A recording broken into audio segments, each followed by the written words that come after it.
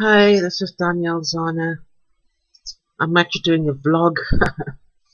This time, yes, it's about David fucking Cameron again.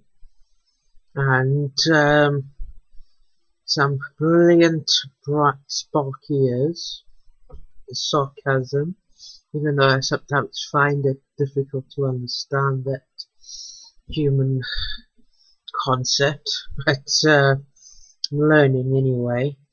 But what is he doing now?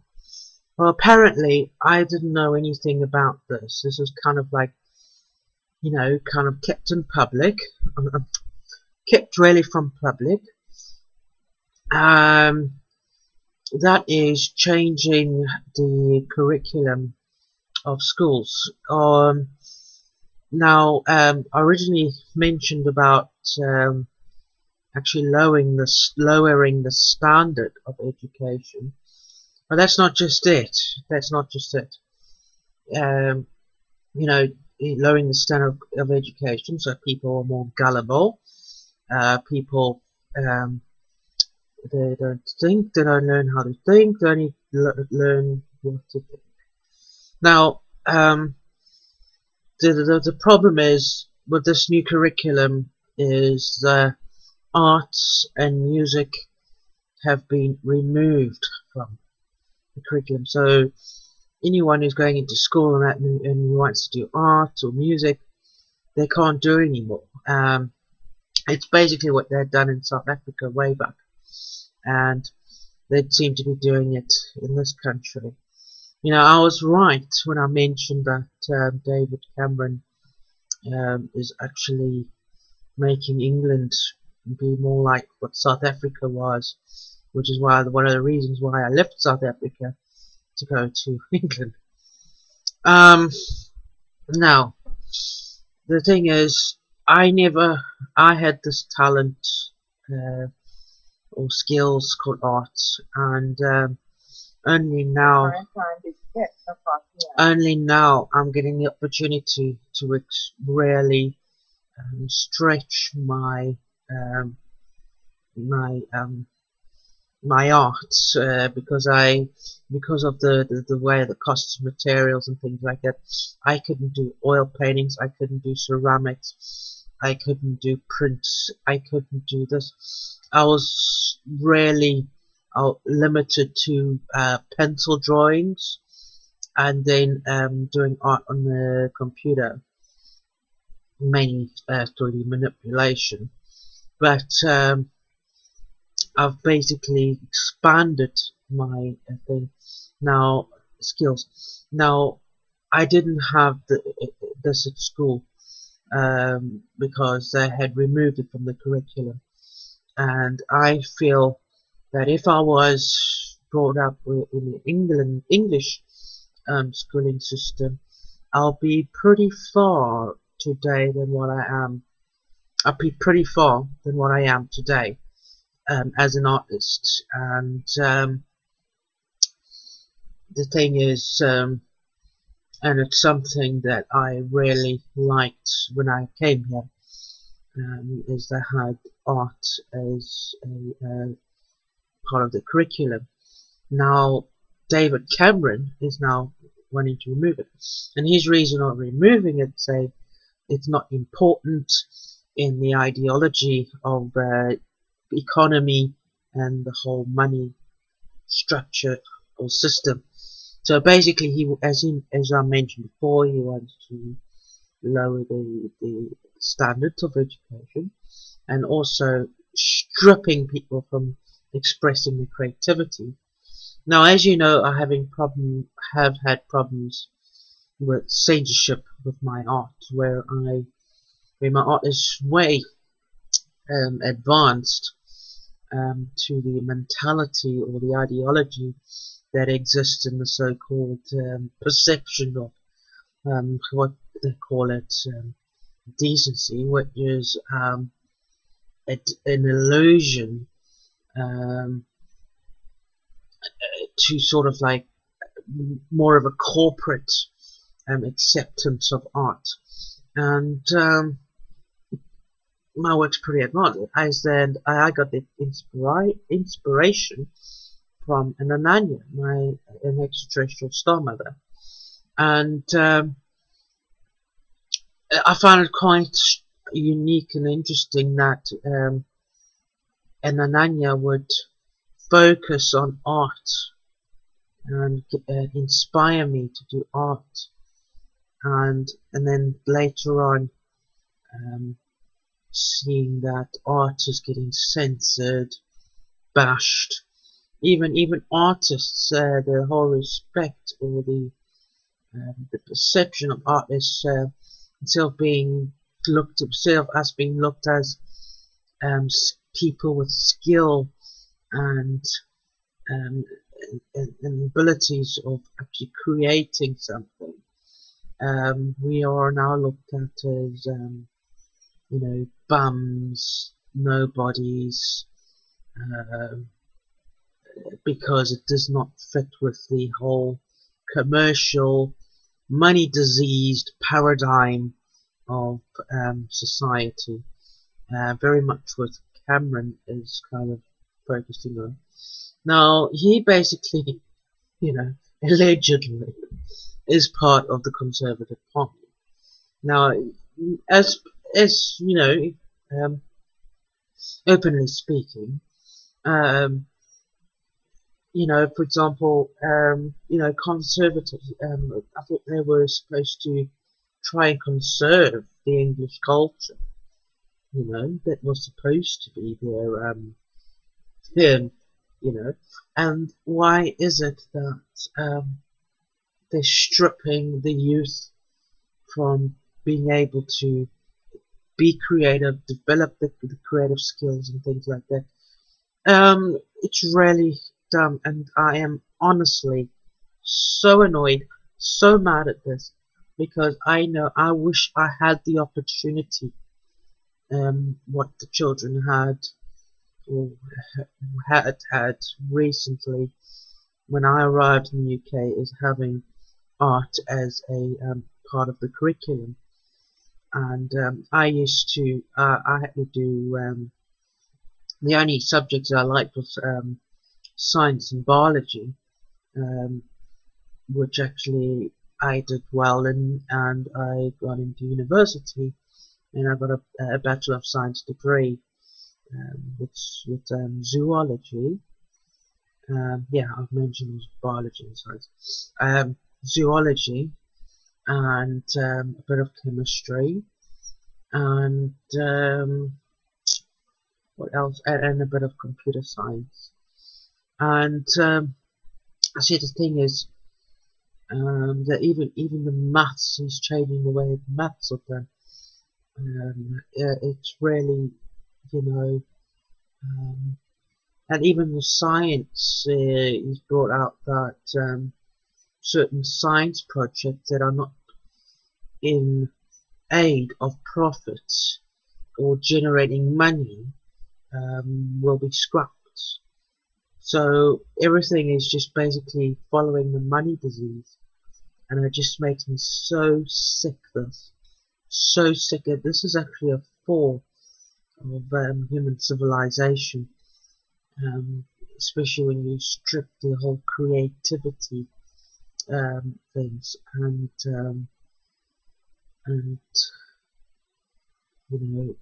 being, yeah, it was quite a part of my childhood trauma was not being able to express my artwork, especially me with being creative and then inspired by an extraterrestrial, express this star culture and all that, and seeing with the images what I saw the hologram were very controversial to the ideology of this planet, with sensuality, intimacy, and things like that, which is I'm still, even to this day and age, I'm still having problems with. It's like, my parents used to burn the work and all that, and then Facebook removing. It's like I'd honestly don't know now this whole thing of removing art from the curriculum would cause a problem that less people will be able to understand art. And when it comes to the topic that is very controversial, to the religio-political ideology that's enforced onto people to conform and to be manipulated and exploited by the religio-political elite who have the privilege of doing art and being creative and all that. They want to strip everybody from that, and people are just nothing but what you call it, corporate drones in a grey, boring environment where the whole purpose of living is to earn a living, make money and all that shit, not even to enjoy life, because they've got delusion of religion, like, oh, you know, life here is hell, so when you die you go to heaven kind of shit. The thing is, that is all bullshit. That's a delusion. So once you die, you finish. Even though I understand this, I get driven to the point of depression that you know that this, sometimes life is by these bureaucratic, religious, political elites, how they try and ruin my life in every angle. That they reach the point that I get urged to do suicide, because not even existing, but being dead, finished, over, would end the suffering that they impose. That even when you try and be happy, you try and enjoy the finer things in life, they come and take away your happiness, and you know, you shouldn't be happy, you should be miserable, you must suffer, you know, things like that. This is what David Cameron's all about. So this, as well as breaking false promises, and breaking promises, bringing false gifts, and providing deception. David Cameron's also, you know, as a dictator, he's also stripping the whole creativity from the people. And this has been passed in Parliament, so there's no real petition or anything to vote against it. Now, this is also another thing when it comes to the whole democracy thing, being a delusion. You say democracy is good, right? Yes. It's actually basically good on the outside. But all what you as a human being or a civilian in a democratic society, is the only thing what the individual can do is vote a political puppet. That's all you. That's the only right you have. You can't. You actually silenced from voicing opinion. You actually silenced from providing ideas that could improve life for everybody. You silenced from that, and that's the failure of democracy. You only have the right to vote a political puppet. That's it. So you vote your political puppet, and you just hope that that the political party that you represent does a good job and make your life easy. Unfortunately, all they think about is money and economy before people, then people's well-being, and the purpose in life is doing what you do. It's not to make money. that is something that's supposed to be secondary in society, but and now this day and age, people are supposed to be involved out of the money system in the economy system. And so that is because it's so primitive, it's so vile, it's so barbaric, um, that it's stuck in this. It's stuck like that. And why I'm saying this is Nikola Tesla was the genius that would have um, elevated humanity to a sort of like class 1 planet. Mentioned, for example, in that video about the different planets which are class 1 planet. They kind of like they can explore out the planet and then live in the solar system.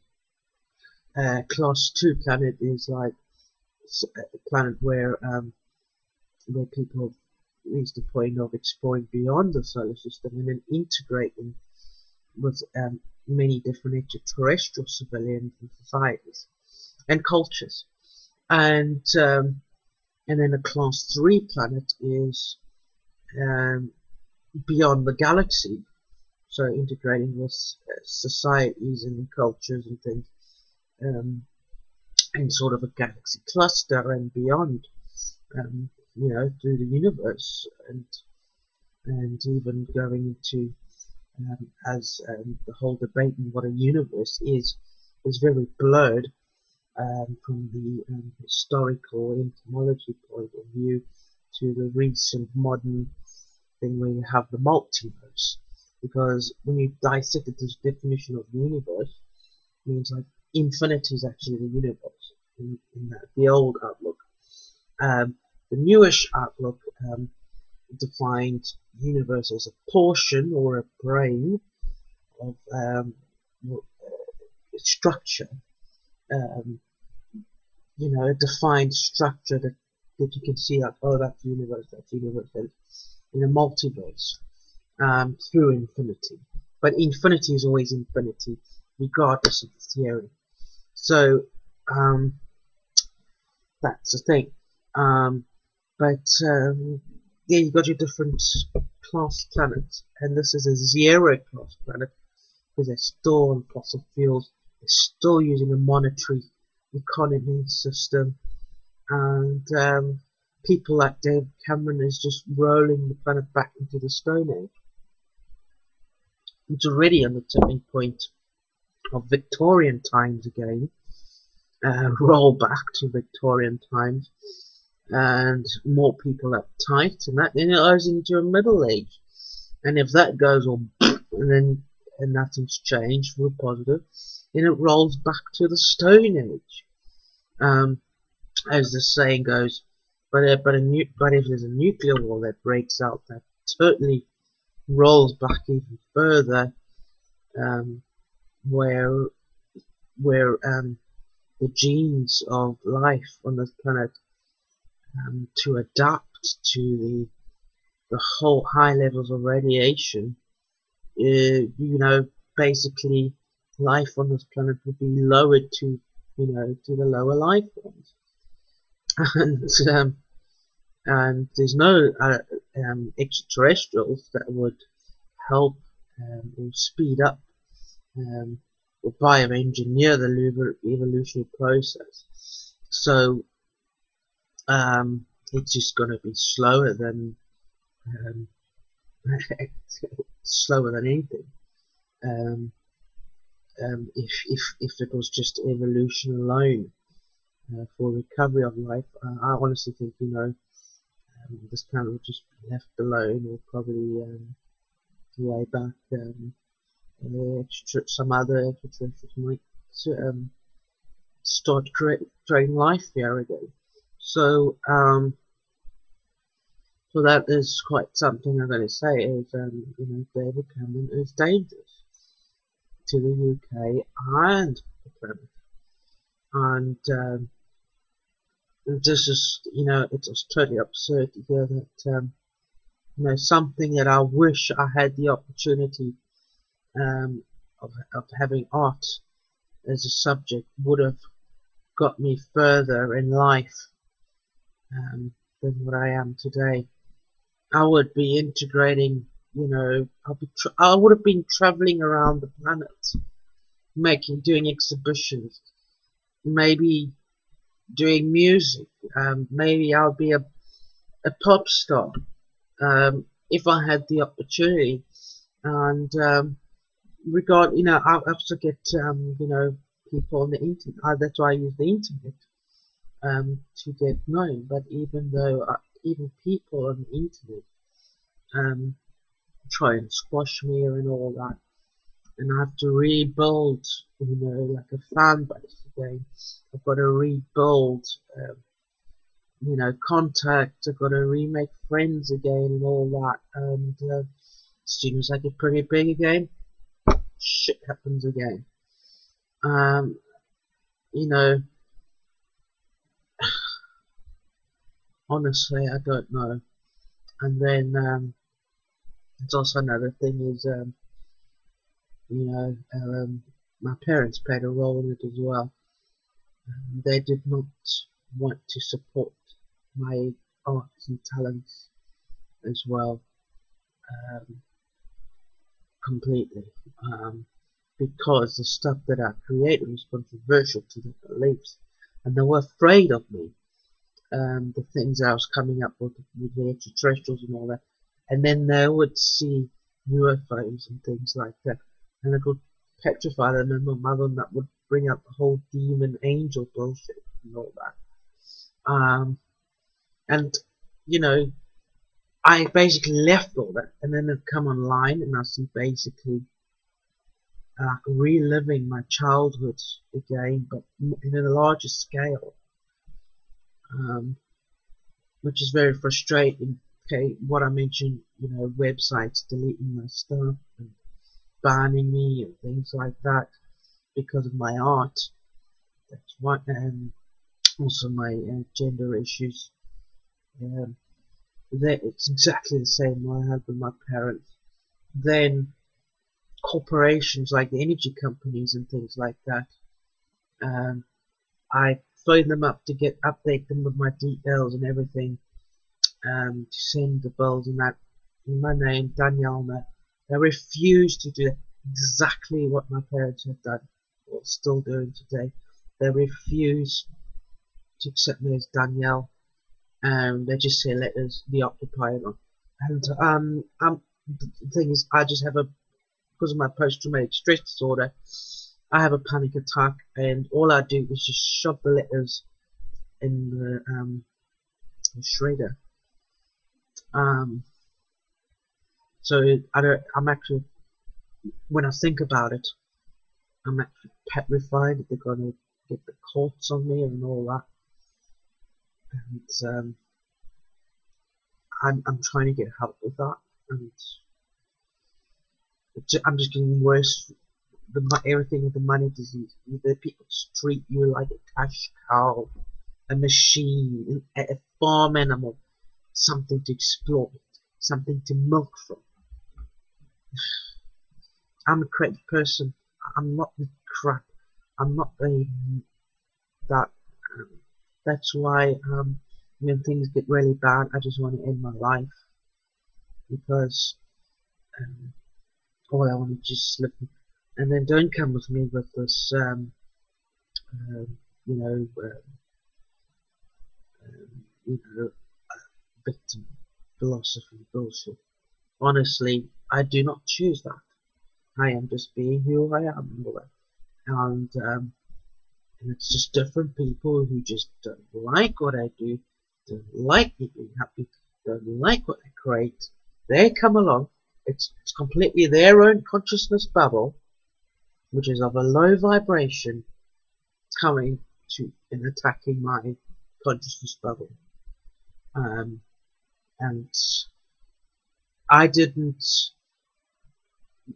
not want them to affect me. I just want to get on with my life, to hell with anybody else.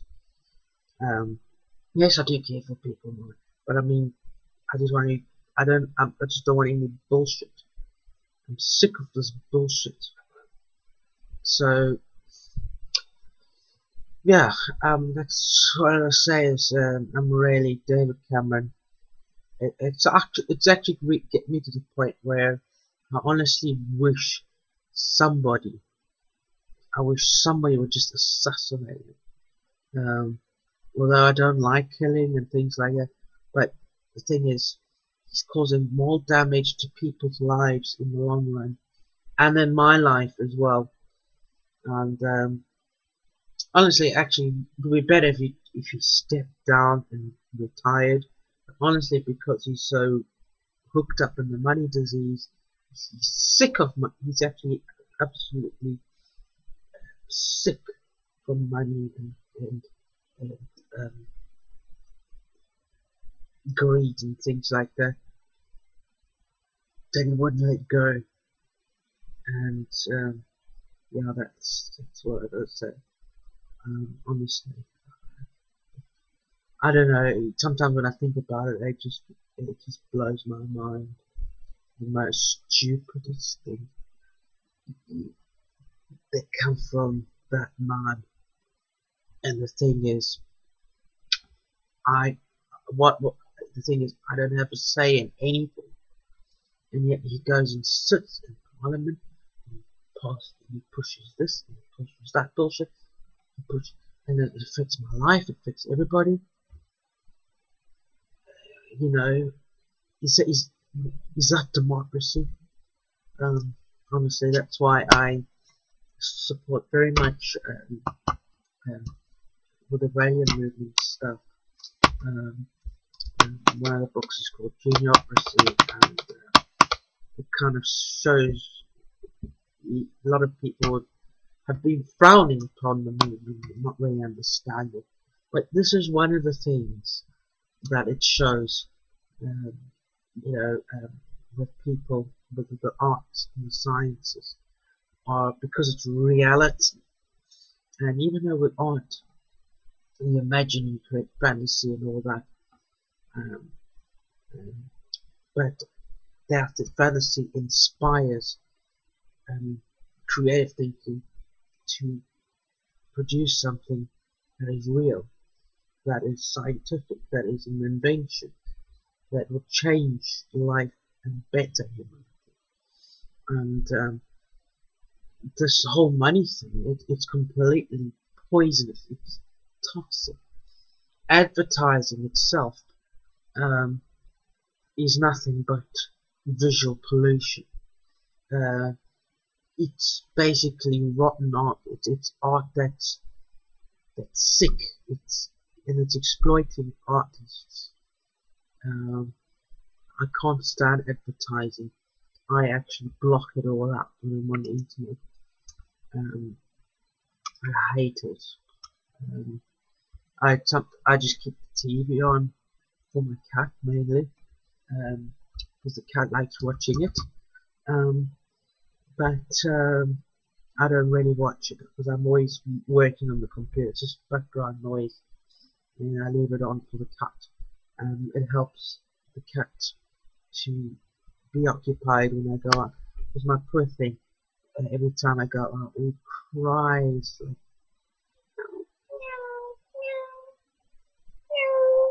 this.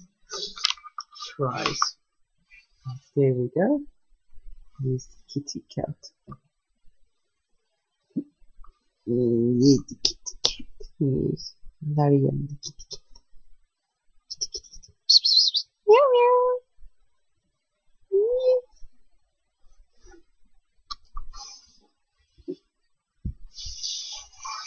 So there we have it. I think I've finished off. So I've got to keep my cat entertained. Yes. The cat's just moving pictures on the screen, you know. The cat doesn't really understand it. But anyway, I just hate advertising. And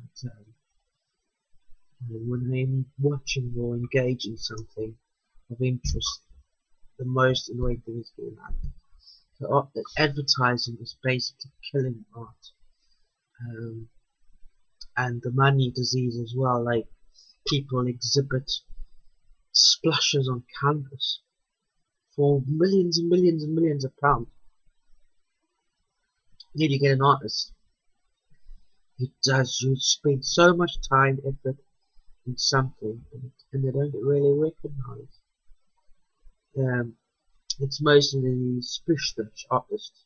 I call them specialist artists. They mainly do it not to inspire or initiate thoughts in the spectator or the viewer of the art.